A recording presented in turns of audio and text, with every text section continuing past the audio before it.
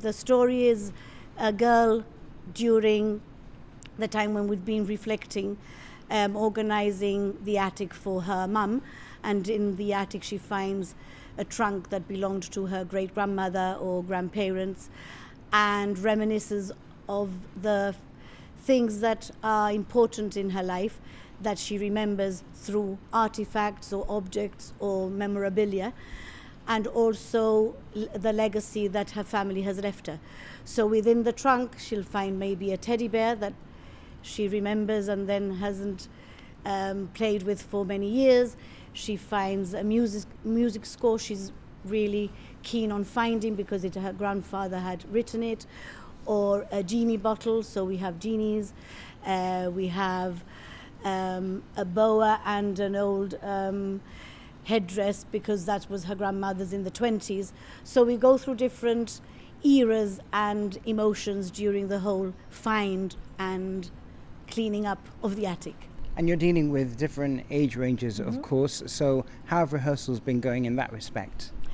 Well, when we actually started the choreography and the dealing with what we've all been dealing with during the months prior, obviously it was quite hard because a lot of children were not being able to come, so the process was very slow. Once everything got a bit better and more positive, then I think everybody really raised their level because they were excited, they were focused, they were motivated towards the performance. And once we've been in the Mackintosh Hall, it's been really incredible. And how after 3 years they've come back. A lot of them, it's their first performance because they've never been in the theatre before. So that's exciting for the very, very little ones because the tots are the girl's dream. And then up to our seniors who are not that senior, but there are 14, 15-year-olds, so they were 9 or 10 when they performed the last time. So it's been quite a big change for all. It's like a renaissance in the school in a way. So that's been lovely. I hope they're very excited.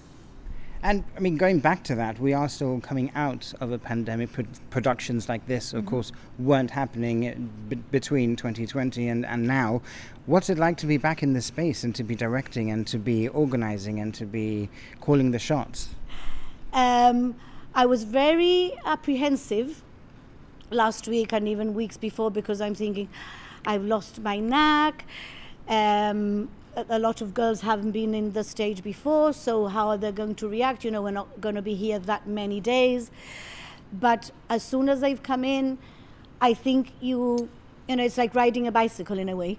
You just get on board, and I think if you're passionate about something and you really love what you're doing, it just happens. And the girls have been amazing, the parents, the support network that I have, all my helpers and assistants are amazing, so that helps you. It's not myself, it's a team, and teamwork is very important. You said some of them have not been on the stage before. I imagine for the parents, it's got to be exciting to be able to come to a production and see them perform like this for the first time. Well, we had the experience of that firsthand when we started to sell the tickets. You know, that day was quite of a panic, because they hadn't experienced that before.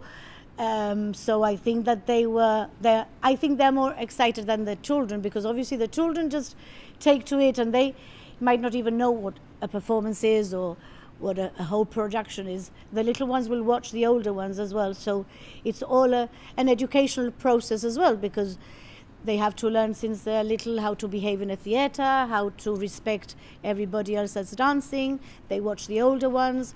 And the older ones are also inspired by the little ones because everybody's like helping each other along.